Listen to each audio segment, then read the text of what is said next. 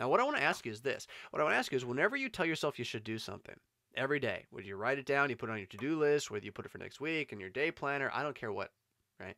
When it says should, and then there's another should, another I'd like to, another maybe we could, and then this, and then this, and you get this pile of things that you want to see happen, how much of that is, oh yeah, it's just my goals, it's fine, no big deal? Or how much of that is, I can't do it all because it's a law to you now, right?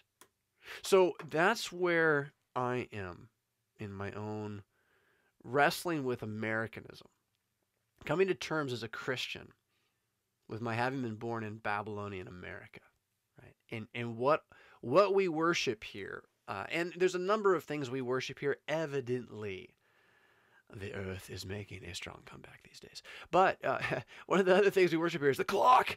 We worship engineering. We worship science.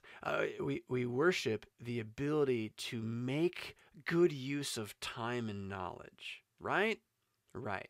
And so it is only understandable and normal for the average educated American to consider goal setting and goal completion a valid, justifying identity mark on your life. If you say you're going to do it, you get it done, you're a good person. If you don't get it done, you're a bad person, right? Conscience involved now in a law that has been instituted as an assumption within the wider culture. It's a moral of the wider culture. Good people get stuff done. Bad people don't. And then you are setting goals to be a good person, and you find out, oh, it doesn't matter what measure you use, 10 Commandments or otherwise. It cuts like a knife, don't it? Yeah, it cuts right into your heart. Now, don't think you're going to escape this. Go read Broken, for pity's sakes. This is never going away. You will make new versions of this out of anything you find in order to attack yourself. That's why the Spirit of God, according to the Word of God, is so darn important to have in your life.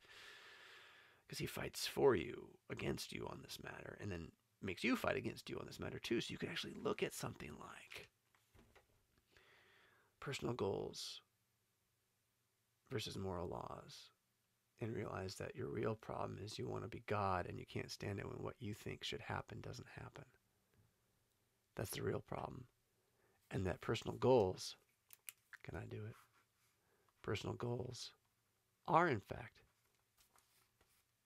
vanity, which is, in fact, ambition as dust. You want to be more than dust. And the funny thing is that, oh, can I draw? No, I can't. That is the worst cross possible. I'm not kidding. If you can't see it, I'm not kidding. But when vanity is put on the cross, our Lord hanging there on our behalf, now personal goals just become gifts of possibility. Hold on, I gotta write it out. Gifts of possibility with no bearing on reality. Other than that, God might give them to you. And so pick one and see if He does. And if He doesn't, it's not a moral failing on your part. God wanted to give you something different today. How much more of life would you experience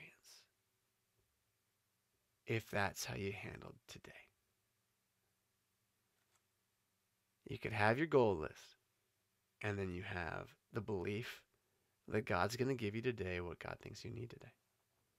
And He wants your goal list, but He doesn't want you to worship it.